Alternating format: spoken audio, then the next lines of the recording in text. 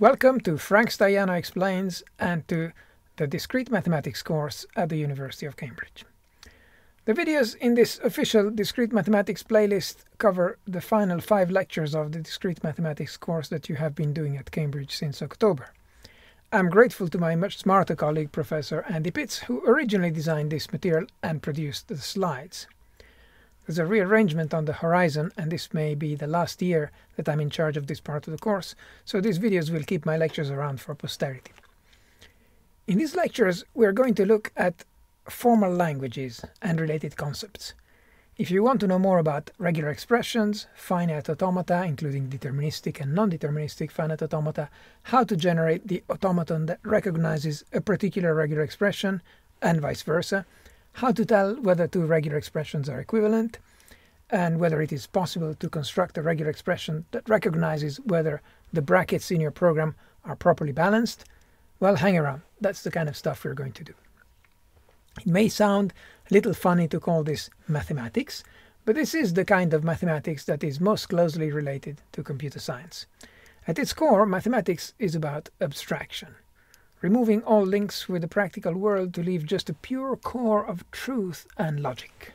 Beautiful core. You start from some basic principles, draw out all their possible logical consequences, and you build a consistent universe.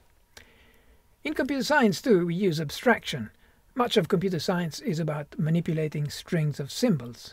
Formal languages are a powerful tool for describing elaborate sets of strings and the rules that decide whether a string is in the set or not. When normal people speak of a language, they mean something like English or Chinese, which they can use to communicate with other people. The mathematically flavored formal languages we are going to study in this course are much less interesting than that. You can't use them to order food in a restaurant, to explain an idea, much less to write a love letter. However, like English and Chinese, they are made of words. And these words are made of characters, which in the case of English would be the 26 letters from A to Z. And that's about as much similarity as there is between our formal languages and the much richer human languages. Our formal languages are simply possibly infinite sets of words, each word made of symbols taken from a finite set. That's it. There's no sentences, nothing clever. Clearly they are much simpler than human languages, but even simpler than computer programming languages. Having said that, you might still use the kind of formal language we still study in this course to define what are the valid terminal symbols in a real programming language. In this first video, I'll introduce you to inductive definitions as a way to define a possibly infinite set of words over a finite alphabet. And I shall also explain how to use this inductive definition to prove that a certain property holds for each of the words in the language, even if there are infinitely many. As ever, if you find this content interesting and useful, please show that you do so by clicking the like button. It's really motivating for me to see that you like what I do, and I'm grateful to those of you who say so. You may also subscribe to the channel, and then you'll be notified whenever I publish new stuff for the benefit of smart computer scientists like you. In this final part of the Discrete Maths course, we are going to look at things that are the type of maths that computer scientists do as opposed to the maths that mathematicians do. This is what we have on the menu. And this all revolves around the idea of formal languages and ways to reason about formal languages. Ways to recognize formal languages with machines called finite automata, properties of formal languages, and so on. So what is a formal language?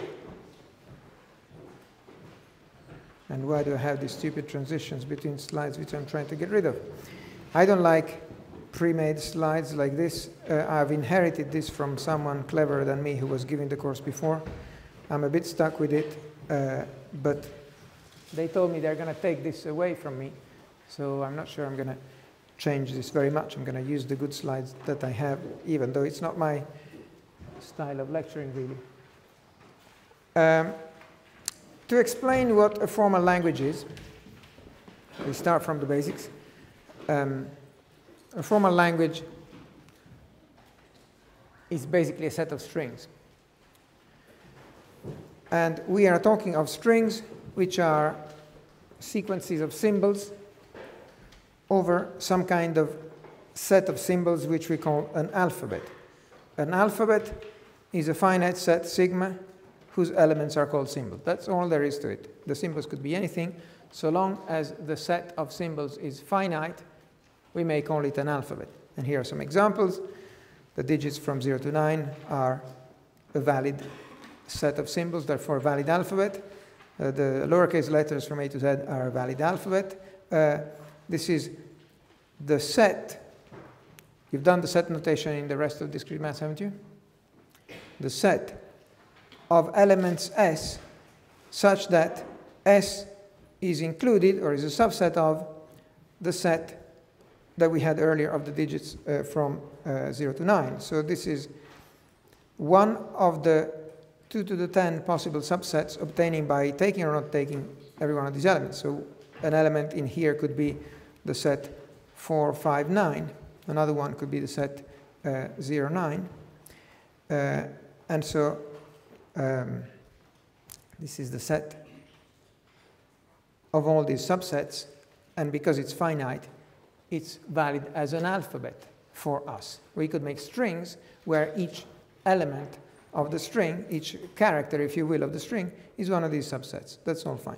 What you're not allowed to do is to use, for example, the natural numbers as an alphabet, because this is not a finite set. That's the only restriction we put on. Otherwise, it can be any junk you like, so long as there's only a finite number of symbols in your alphabet. You're then allowed to call it an alphabet. So with that in place, you can make strings over this alphabet just by taking symbols in order, and the strings will also be of finite length. And this notation sigma star indicates the set of all strings over the alphabet sigma of any length. This star is a bit overloaded in the context of this course, but it almost always carries some kind of meaning of repeat 0 or more times. So if you repeat 0 more times an element of sigma, then you get yourself a string. 0 is a valid number of times to repeat it, in the sense that if you have a string with 0 elements, it's a valid string as well. It's called the empty string, this one over here. So if A, B, C are the characters in your alphabet sigma, then any sequence of A's, B's, and C's, including the empty sequence, is a valid string over this alphabet. So it's a valid member of sigma star. If your alphabet only contains one symbol, in this case A, then the strings you can do over sigma are the empty string, or A, or AA, or AAA, and you just string together A's, and that's all you can do with that. But you still have an infinite number of them, even if your alphabet only contains one symbol. If your alphabet is the empty set, which strings can you make over the empty set? This used to be a mini question to see if you're still awake. Well, you can make at least one string, which is the empty string. The empty string will be a word in any formal language, whatever the alphabet. And in this case, it contains nothing else, because there are no characters that you can, no other characters you can put in the string. This epsilon is, of course, not a character of the alphabet. It's a meta character to describe the empty string. So these notes are alternating big writing, which is the things that I'm supposed to project on screen and talk about, and small writing, which is the things that I'm supposed to explain or say in a lower voice. So most of the things that are on this slide are things that I believe I've already said. We make no notational distinction between a symbol A in the alphabet and the string of length 1 containing A. So we write them the same way, and we don't bother with putting quotes around stuff and so on. And so sigma is in fact, besides being a set of characters or elements, is also a set of strings of length 1, and as such is a subset of sigma star, which contains also the ones of length 0, or length 2, or length 3, or length any length. These are 3 symbols for stuff that's basically null, empty, void. This is the symbol for the empty set. This is the symbol for the empty string. And this is the notation for a set containing one element, and that element is the empty string. And these 3 things are of different types, and they mean different things. And I'm sure that if you are in this lecture, then you're also doing paper 2, then you're at least a 50%er, if not a 75%er, so you're a computer scientist, so you have no excuse for mixing these things up. This should be basically in your DNA to make this kind of pedantic distinctions. The length of a string is denoted by putting vertical bars around it, and we are not concerned here with data structures and algorithms. That was 2 hours ago, and I've said stuff about the star. There's more trivial stuff. Concatenation of the strings is obtained by putting the 2 strings next to each other, and there's nothing much to say about. If you concatenate things with the empty string, then you can put the empty string on either side, and it makes no difference. It's like the neutral element for concatenation. Concatenation is associative. You can concatenate on this side first or on that side first, but it is not commutative. So if you take your set of strings, sigma star, and your concatenation operator, which is denoted by nothing, I mean, there's no symbol that we use, we just suppose the strings, then this forms a group, but not a commutative group. The length of 2 concatenated strings is equal to the sum of the length of the strings you were concatenating. And notationally, if you pretend you're raising a string to a power, then what you do is you juxtapose n copies of the string.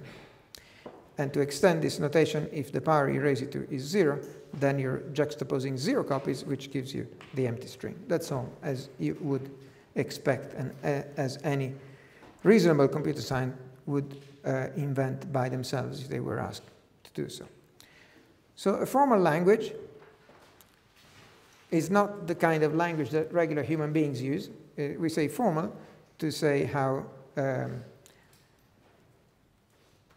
abstract a view this is, and a formal language is basically a collection of strings. Any collection of strings over a given alphabet is a formal language over that alphabet.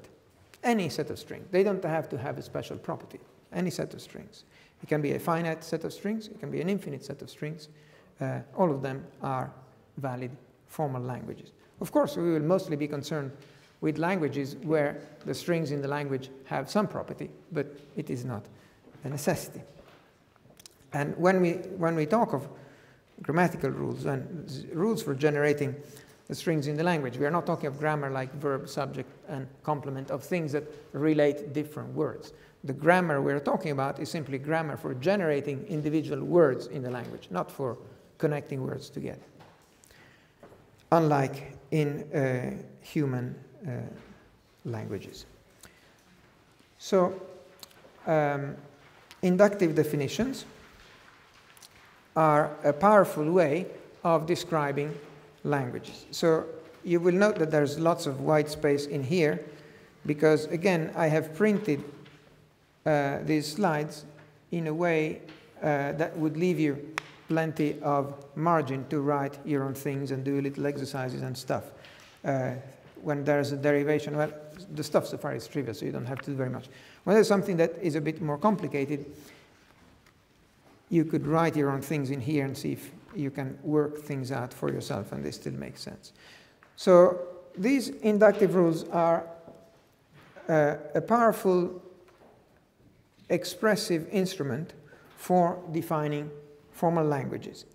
What you do is you have rules which have a line that looks like a fraction. It's not a fraction. It's something where you have things on top which are your input and things at the bottom which are your output. So the things at the top are called the hypotheses of the rule, and you can have, in this case, n, or in this case, 0.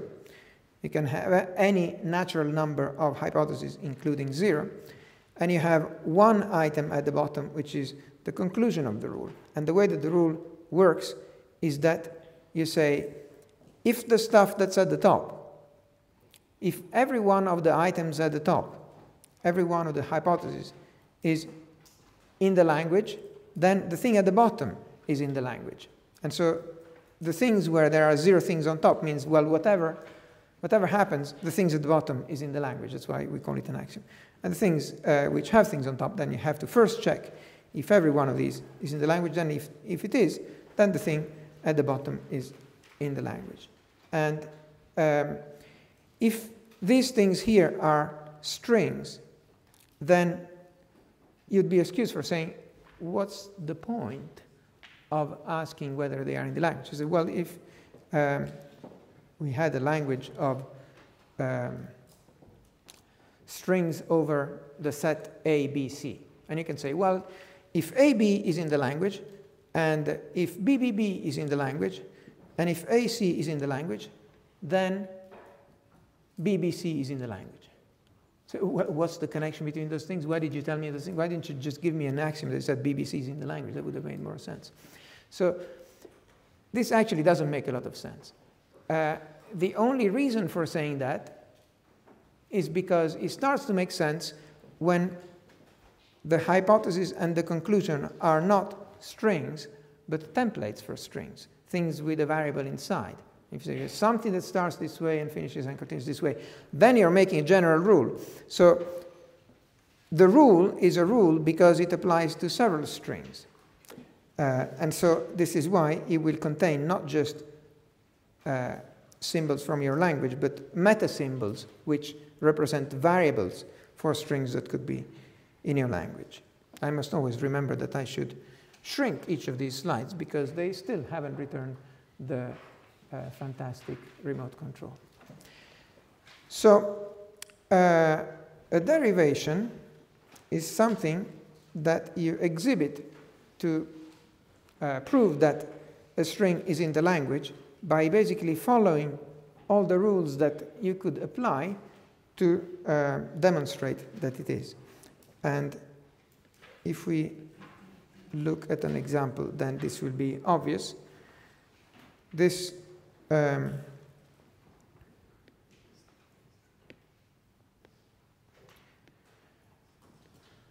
this language is over the alphabet A and B. So our set of possible symbols is just A and B, and the axiom is that the empty string is in the language. The rules are U obviously is not either A or B, so U is a meta symbol, is a syntactic variable that says any string in the language. If a string called U is in the language, then the string obtained by putting an A in front and a B at the end, this string is going to also be in the language. If you have any string in the language and you put a B in front and an A at the end, that's also in the language. And if you have any two strings in the language, their concatenation is also in the language. That's an inductive definition of a language which contains infinite strings. I've only enumerated one particular string, and all the others can be obtained by repeatedly applying the rules in any allowed combination. And this string AB, AA, BB is in the language, and I can prove that by exhibiting this derivation. Say, well, I can produce the string by taking the axiom epsilon, empty string is in the language, and if I put an A and a B on either side of the empty string, I get AB, and I redo this over here. And if I put, again, an A and B on either side, I get AABB. And if I use this other rule, then I concatenate these two existing strings in the language and I obtain this. And the same for this other one. This other one actually gives me the same string, but through a different derivation. It's okay to arrive at one string in different ways. There's nothing that requires uniqueness of the derivation.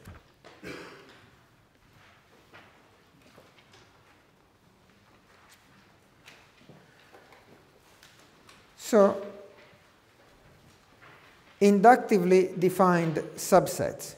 If I give a set of axioms and rules over a set of symbols U, then this set of axioms and rules clearly defines a language, a subset of U. And this language is the language of all the strings that can be obtained by applying the axioms and the rules. So, this string we saw is in the set, as we've seen two derivations that prove that it is. And this other string, ABAAB, we claim is not in that subset. There is no derivation on the previous slide that finishes with ABAAB, but we are saying there is no derivation whatsoever, even if you spent the rest of the afternoon in here trying to produce derivations, you would never get at this string. Can you figure out why? And there's a hint down here that U is going to be in our subset if and only if it contains the same number of A and B symbols. This if and only if is a bidirectional implication, and one of these two directions is much easier than the other. Keep thinking about that.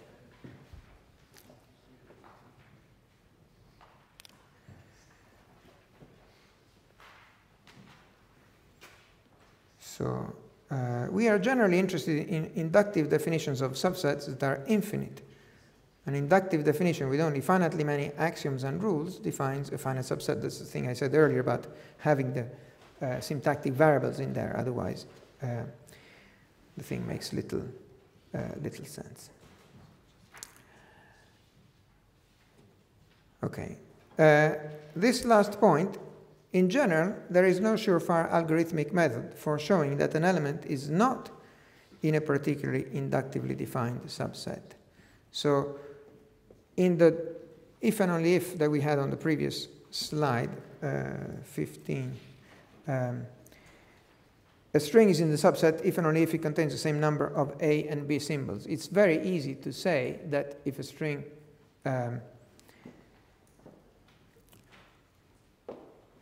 it's very easy to prove that all the strings in the subset have the same number of A's and B's, but it is not so easy to prove the reverse.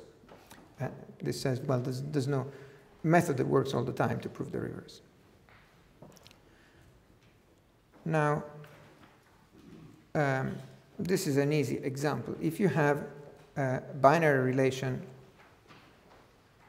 on a set that is the Cartesian product of x and itself. If x is A, B, C, then the Cartesian product of x is the set of pairs A, B, A, C, and so on and so on. And is basically A, B, C is the set of all the possible arrows that go from one of these to another one. And any set of arrows between these 3 points A, B, and C is a relation on this set X. And so a relation is a subset of the, still on screen, right? Is a subset of the set of pairs over X. And the transitive closure of the relation is what you obtain by saying, if I can go from element S to element T and from element T to element U, then I must also be able to go from S to U. So if I can go from A to A and from A to B, then I must also be able to go from A to B. And it is true, so that's fine. If I can go from A to B and from B to C, then I must also be able to go from A to C. So transitive closure in this case means, among other things, adding an arrow here because this arrow was in here and this arrow was in here. So this means this arrow must be in here. And if I want to write this out using my inductive definitions, then what I do is I write an axiom that every arrow that was already in R is in the transitive closure, and that if I have an arrow from x to y and an arrow from y to z, then the arrow from x to z must also be in the transitive closure.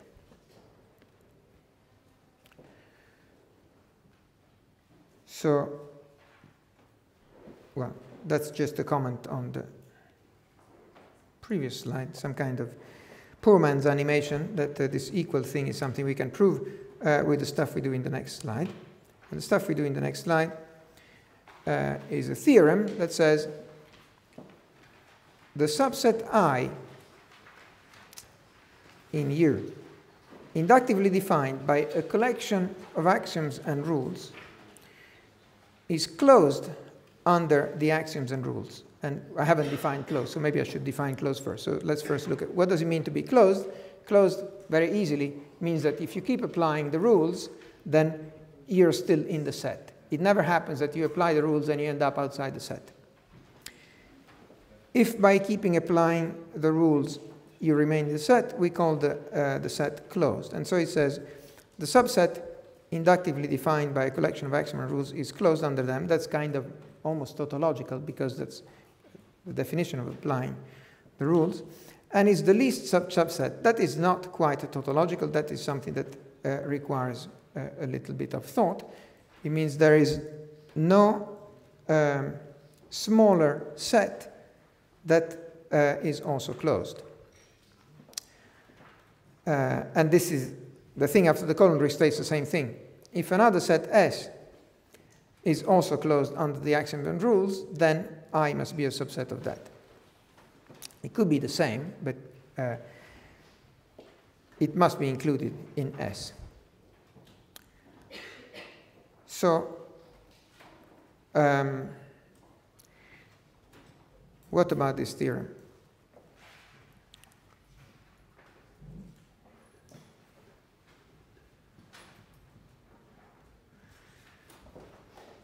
In here, we are making use of this theorem by applying it to a property P of U. So the property P of U could be the property that we were talking about earlier when we said has the same number of A's and B's. So there's going to be a set, which is the set of strings with the same number of A's and B's. And there's going to be a set, which is the set of strings defined by my inductive definitions that I produced earlier.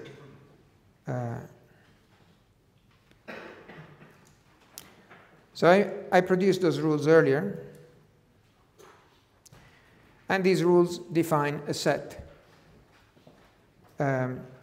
which in this case would be called, with the notation of this slide, would be called I.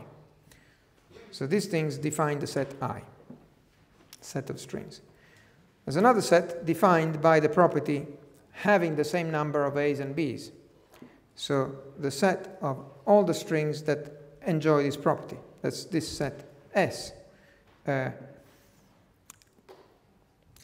set of strings U in U, A, B star, that enjoy property having the same number of A's and B's. And so this theorem tells us if this set S is closed, then this set over here of the ones that are obtained inductively by applying these rules then is included in it. So every string generated by this has the same number of A's and B's. But because we just show the implication in this way and we haven't shown it in the opposite way, we are not yet sure on whether there are strings with the same number of A's and B's that could not be generated by this. Now, we've been given a hint that it was if and only if, so we believe it must be true, but we haven't proved this in any way as yet. Okay, so this one is a proof of the previous theorem. So the theorem, I have it here again.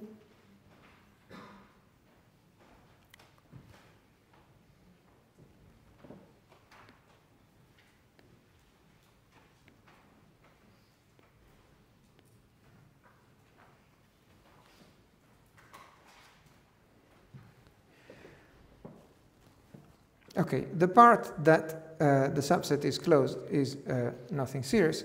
It follows immediately from the definition, but the part that is the least subset is what we want to concentrate on.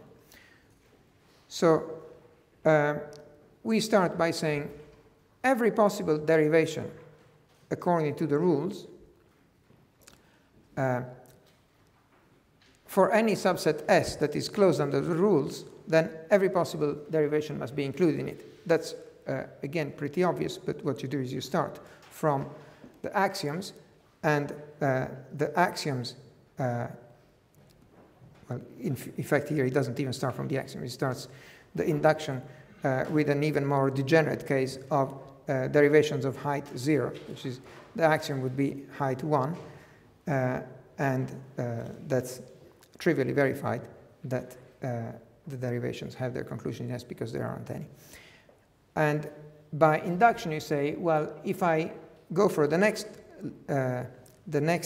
length from the one that I've done previously, then if there is a derivation, this is not a rule, so notation may be confusing here, but we are not looking at a rule. We are looking at a derivation with things filled in with actual strings, and these things here may be towers of further derivation. This is what this looks like, although you may be excused for thinking that it looks like a rule. So if you have a derivation like this, it will finish with the conclusion C. If the height of the derivation is just one more from the height of the derivations I proved were already in S, then all of these things finish with strings that are in S. And so this thing, I can apply the rule that that's appropriate for this with this conclusion. And then I have added C also is in S, so I've added 1 to my height. And so any derivation of finite height will be in S. And therefore, since all the things that I can, all the strings in the inductively defined subset are defined by derivations of finite length, they will also be all included in S.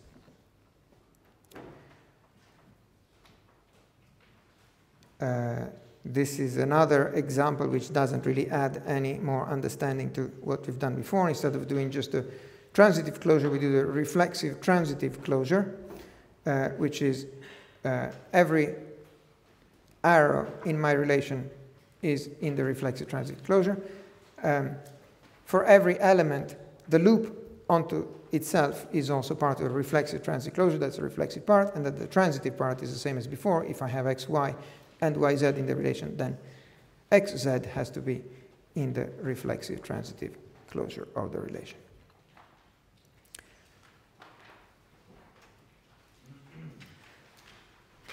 And this is what you do, the way that you apply your theorem to proving that all the elements in an inductively defined set enjoy a property is simply to apply the property to the axiom and the rules, and if he verifies it for that, then he verifies it for every member of the set, for every word in the language.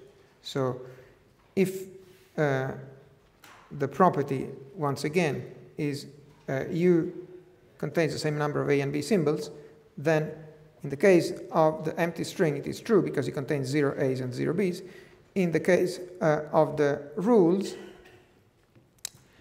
then the rules were if U is in the language, then you can add an A in front and a B at the back. In this case, whatever number of A's and B's U contained, after this treatment, it contains one more of each, and so it still contains the same number. And the same if I add them in the other order, and the same if I concatenate two strings, each of which has the same number of A's and B's. Their concatenation will also have the same number of A's and B's, although not the same number as the original strings. Now, if you're not going to immediately watch the next video in this series, please attempt question 5 from paper 2 from the Cambridge Computer Science Tripos examination of the year 2009. It will cheer you up to see that what I explained in this video is already all that was needed to answer that question perfectly.